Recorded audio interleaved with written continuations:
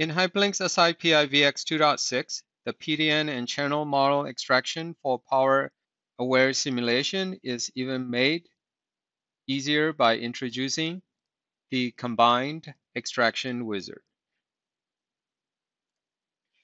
This wizard allows you to extract signals-only model for non-ideal return path effects of vias and traces, or just power nets for SSN-only simulation, or choose signal and power nets option to model the combined effects.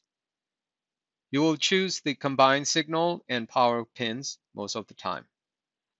The rest of the wizard pages guide you through to set up the power nets and its reference nets, and then the signal nets, and the decoupling cap models, VRM models, ports which are auto-assigned, and the frequency range needed for the model.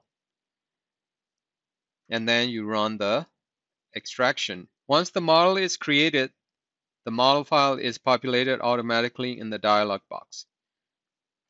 You would simply enable or disable the option to include this model in the time domain simulation.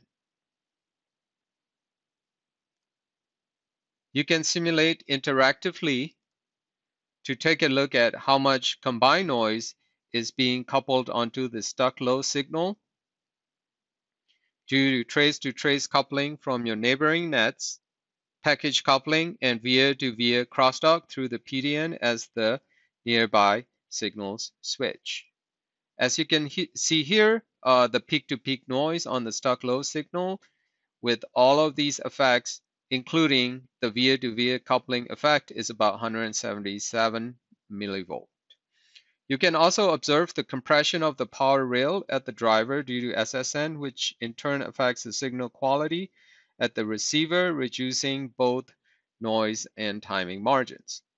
As you can see here, the peak-to-peak noise on the 1.2 volt rail is about 53 millivolt with 8-bit switching.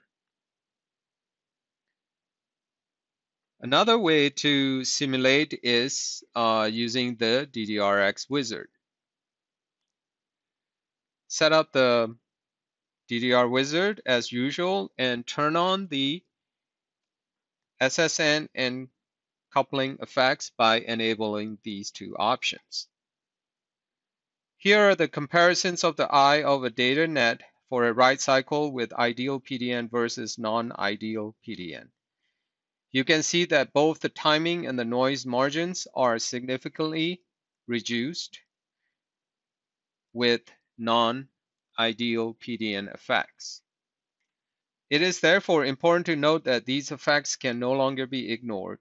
HyperLynx version VX.2.6 makes it even easier and faster to set up and simulate these non-ideal PDN effects for any DDRx interface.